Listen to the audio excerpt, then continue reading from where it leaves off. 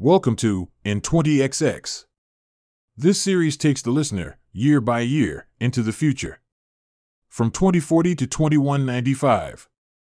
If you like emerging tech, ecotech, futurism, perma-culture, apocalyptic survival scenarios, and disruptive science, sit back and enjoy short stories that showcase my research into how the future may play out.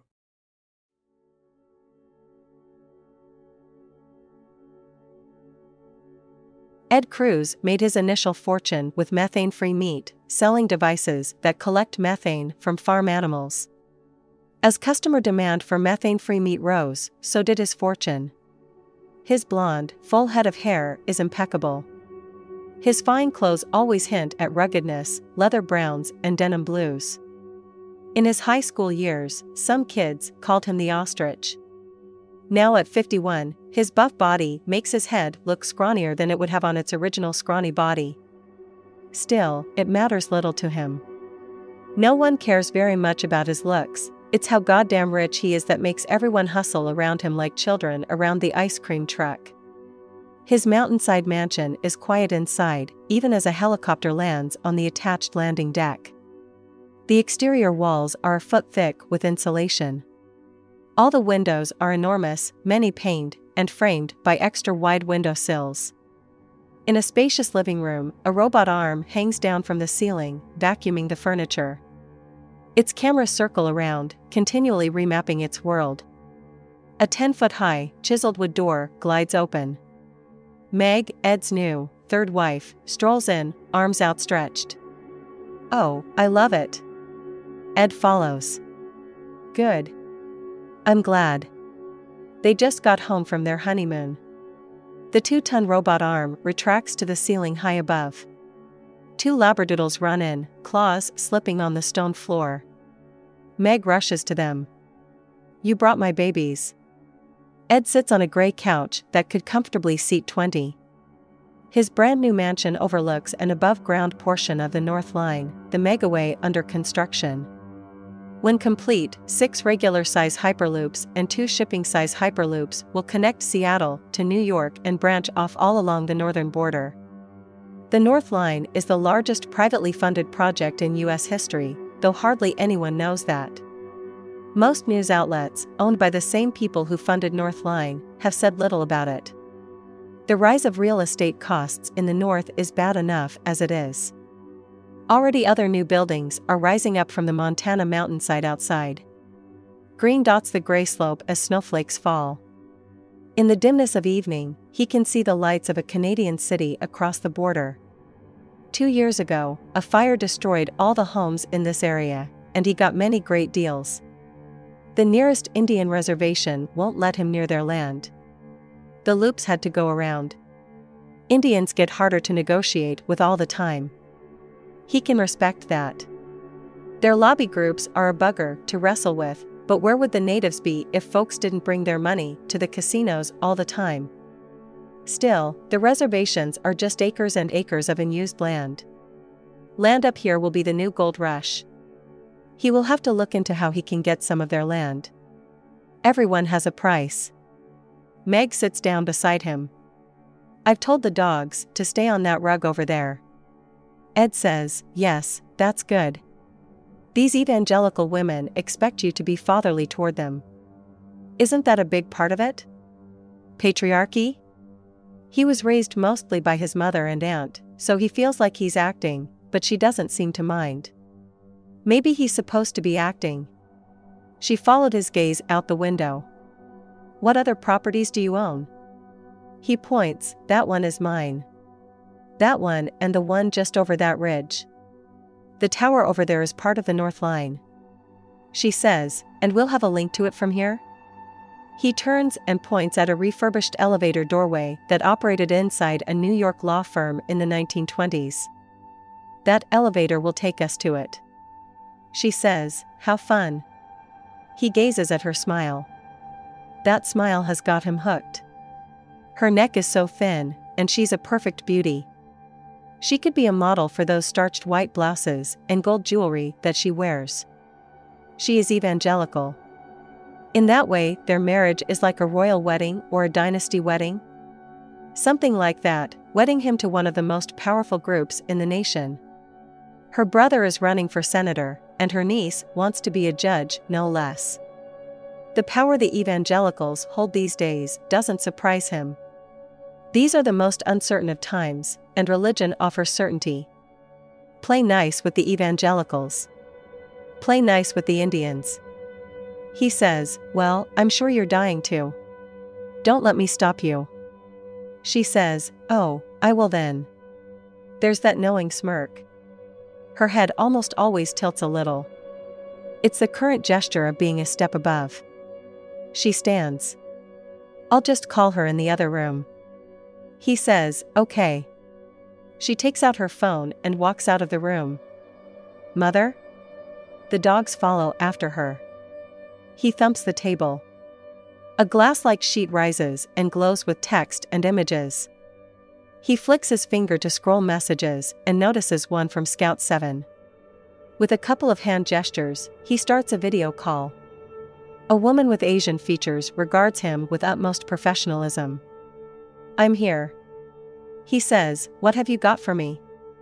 She says, I found something that could be a whole new approach. He says, what do you mean? Why would I need a new approach? Scout 7 sighs. Closed blinds and a marker board make up her background. Mostly your gene editing, right?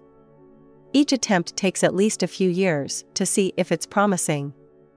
You'll never find it in time at that rate, not even if you can prolong your own life. Ed says, so why have I hired you? She says, I'm in Rwanda, and I've met a doctor who has uncovered an unusual cancer. If cancer were a life form, this would be its latest development. So many effective treatments are coming out. It needs to evolve or die out. The cancer she found can go undetectable for years because it replaces cells with cells that continue to work for the body. He tries to see how this could be useful to him. Okay. He snorts with frustration because usually he catches on fast. She says, theoretically, it could replace every cell in the body, and the body would remain alive. It can't do that now, but... He says, and this will allow us to gene edit an entire adult? She says, it could replace all cells with new cells with young cells. He says, but you said it's cancer. She says, not after we change it. Sir, I'm very encouraged by this find. Now he feels that good old excitement that he lives for. I believe you.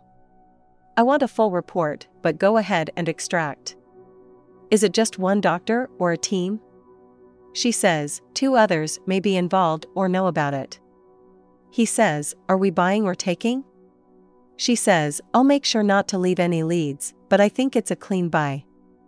I've already gotten her to take down all online leads, and she says she'll let me audit her lab files. He says, great. Impresses as always. Do what you need to do. He taps the air, and the video call disappears, darkening the screen to transparent, revealing the mountain view behind. Quickly, Ed turns around. Meg stands behind him. You're working on becoming immortal? Ed blushes.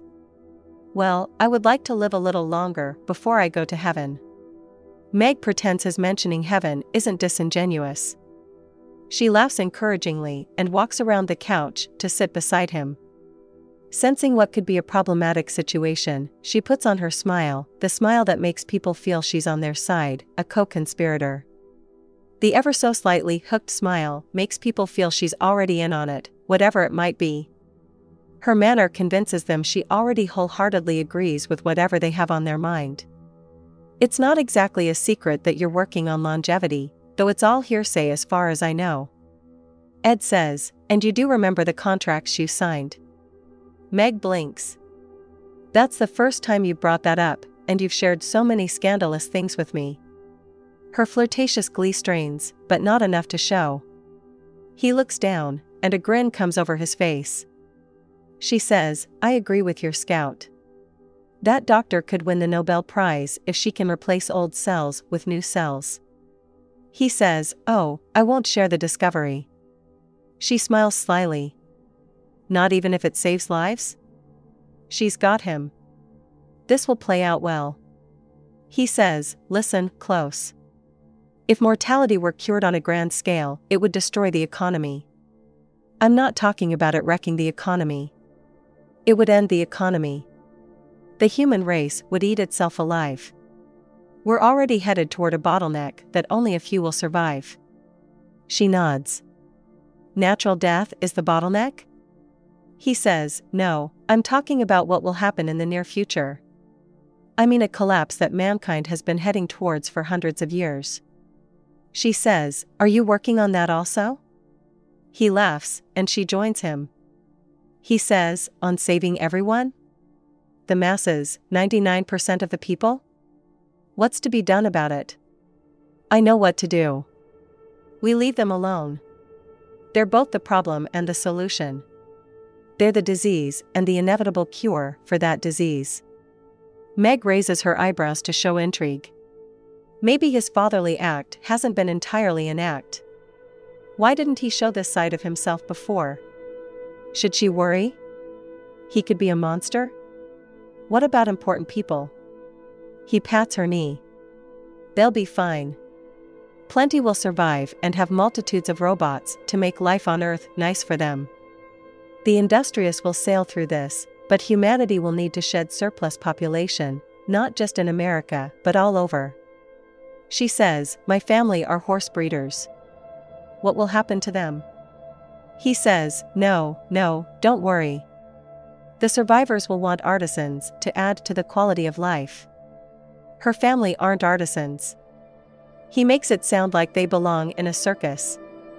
She watches him, giving him the smile that sets men at ease and encourages them to talk freely. He bows his head and softens his voice. It's no one's fault. Young America bred a certain kind of man. The steelworkers and coal miners never survived off critical thinking. The man America bred is self-sacrificing but expects to be led. In other words, he feels someone out there owes him a job, a pre-planned routine that guarantees all his needs are met. He does not like change because someone who wanted change would not last long as a miner. He wants things to stay the same because for decades, that kind of personality survived when others died. Try to get a building crew to use a new building material, and you will see what I'm talking about. However they learn to build a house in their youth, that's how they want to build a house for the rest of their lives. Meg leans in closer. What about universal basic income? He says, America's man is bred to work. Your family breeds horses. Have you ever seen a racehorse only allowed to eat grass on a little plot of land? He'll get restless and self-harming if he isn't given what he's been bred to be given, a 9-to-5 job. She says, so let them. He says, let them go. We aren't their guardians. They're a breed who lost a master, but I don't want to be their new master. She says, when do you think this big change will happen? He says, I don't think it could be much more than 30 years from now. She says, but there are more jobs than ever. He says, yes, for now. He looks out the window. Imagine a planet with only 1 million people living on it instead of 9 billion. The great forest that covered these mountains could grow back. Meg says, if you can regain youth, which I believe you can, will you share it with me? Can I be young again? He shifts with confusion and looks up at the ceiling while thinking. I suppose if we're still married. She tries to keep the smile from freezing on her face. She'll need to keep her wits if she's going to ride this horse for very long. Everything will be okay. She still has a firm grip on the reins.